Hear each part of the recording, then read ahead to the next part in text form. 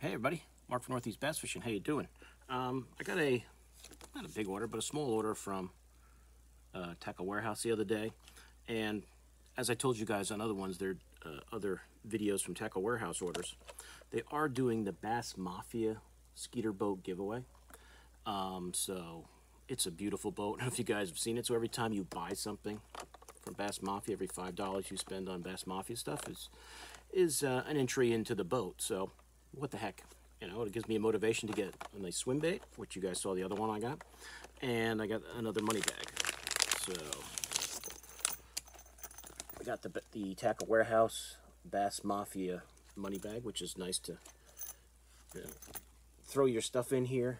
I like to throw my soft plastics in here into the boat, and then it has the nice seal in there, so it keeps everything nice and dry. And I kind of just usually put these together for different style of baits. Sometimes flipping baits, sometimes just by brand. I think I have one of these up in the boat now with all just my Max Sense stuff in there. So they're nice bags and they're pretty sturdy too. So I got another one of those. And I got the Zal Dangerous Bass Mafia Dangerous swim bait. And this time I got the Texas Gizzard color in the 6-inch size. Now, I haven't thrown the other one yet. Now, you guys know I'm not a huge swim bait guy, but I do want to, use them more as time goes by. And this looks like a really nice swim bait, so I figure why not give it a try. Let me get this open for you. I'll show you this Texas Gizzard one quick.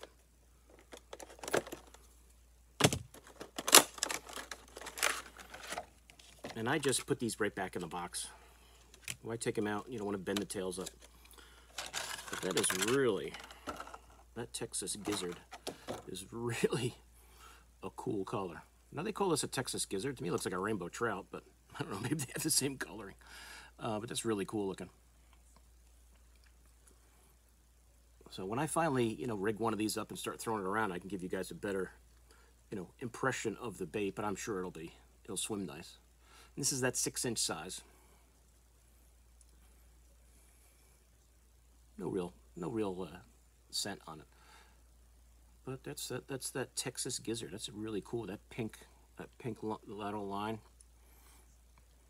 nice looking bait.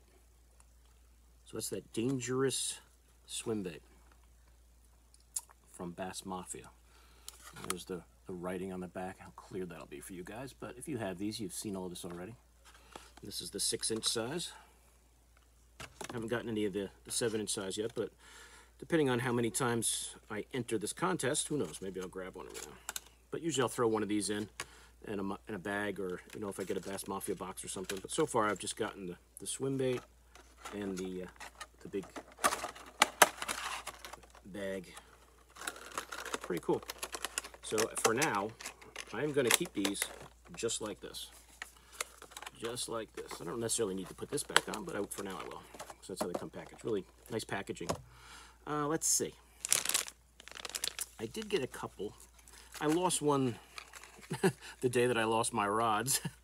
I was throwing this one of the half-ounce, the Joe Thomas Pro Series Rooster Tail, which is really a nice smallie bait. For you guys who haven't thrown Rooster Tails, these are pretty effective. And I guess you could call it an old school bait, but I still do use these.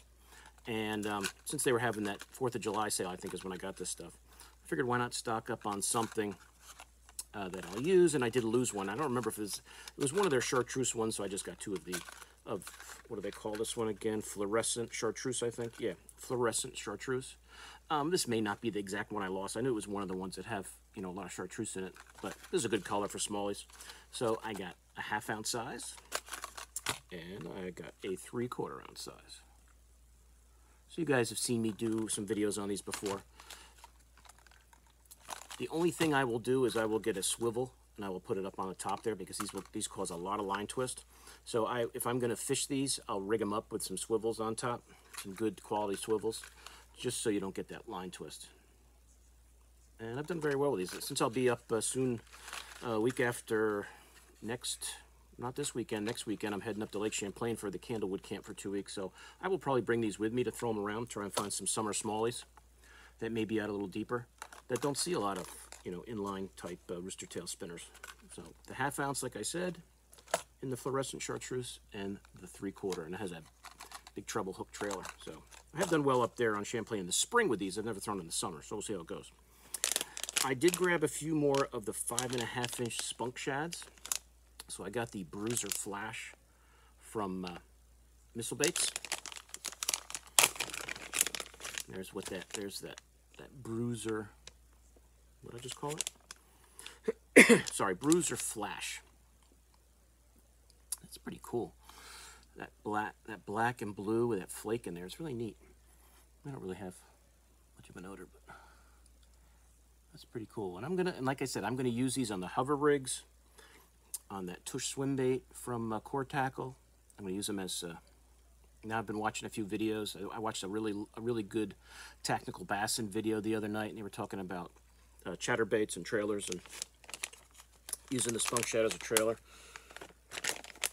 So try that a little bit. But I got that blue Bruiser Flash, sorry, from Missile Baits, and I got a pack of the Hog Farmer spunk shad, the June Bug in the 5.5-inch. Can't go wrong with the June Bug color, especially in the summertime. And as I said on that video I did with the other spunk shads, I've never thrown these. I haven't used this bait yet, so I will be definitely using it.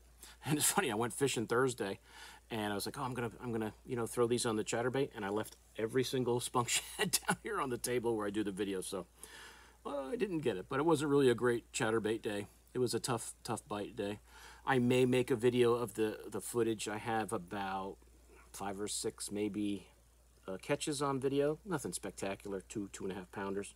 It was a tough day though. It was one of those days where you go out and you catch nothing for like the first hour. It was hot. And then I get into one part of the lake and catch 3 or 4, pickerel and a couple bass, and I'm like, oh, this is going to be good. It's turning on, and then I go another hour and a half, I don't get anything, and then boom, boom, back to back. But it was I think it was a lot to do with the weather. It was a hot, sunny day, dead calm. And then when the wind would pick up a little bit, it was to get some cloud cover, the bite would pick up. When it was that dead, calm, sunny day, nothing was going on. But, you know, it's July fishing. It's the dog days of summer. We've had so many huge storms come through. The weather has been anything but consistent. So these fish probably don't know what's going on. The water is so high on all the lakes, so I guess I shouldn't complain. It's better than a drought. At this lake, a particular lake nearby that I went to, I pull up past the ramp and back in. And you back down, you're out of the road, you put your trailer in. When I got there and backed in, I was still almost to the road and my trailer tires were in the water. The lake is so high, it had to be at least 3 or 4 feet above what I would say is normal pool. But the best bite I got was at the end of the day. There's a lot of, pads and stuff by the ramp, and I was leaving and I'm throwing a frog and I catch my 3.5 pounder on a frog, and it would have been a great bite, but we had just had a big storm, and I took the cameras and put them away, and I didn't put them back out. So unfortunately, I got a photo of it, but I didn't get, video of the catch, which would have been nice. That would have probably convinced me to do the video, but I didn't bring any of these. I forgot all my spunk shads, but I did only get 1 bite that day on a chatterbait. Now the other Hog Farmer spunk shad, 5.5-inch, was just the black and blue flake one. So it's kind of like that. That Bruiser Flash, but a little different. Not quite as fancy, but it's still pretty darn cool. Because that black and blue, the way they do it at Hog Farmer, it's almost like that, because I haven't taken this out of the packet, it's almost like that sapphire blue in the top of the bait, and then you get the black and blue flake more by the tail, so it's kind of like half and half, it seems like the way they pour it. So I don't see any black really that first half, so it's kind of cool. 2 different, if you're looking for that black-blue color, I'll show them to you side by side. That's the black-blue flake from Hog Farmer in the 5.5. And that Bruiser Flash from Missile Bait. So it's kind of cool having 2 companies making the same bait, so you can kind of see how they do their different color patterns. So if you're throwing that black and blue chatterbait, you've got 2 different nice options here of a spunk shad to throw on it, and that's that Bruiser Flash, and that black and blue one. That's the Hog Farmer, and that's the Missile Bait. So I don't want to mix them up because it looks pretty much like the same exact body. I don't see any differences in any of the pour, so you'd be using the same mold. They look completely exactly the same. Pretty cool. There's that Bruiser. Make sure I get them in the right bag here. Bruiser Flash.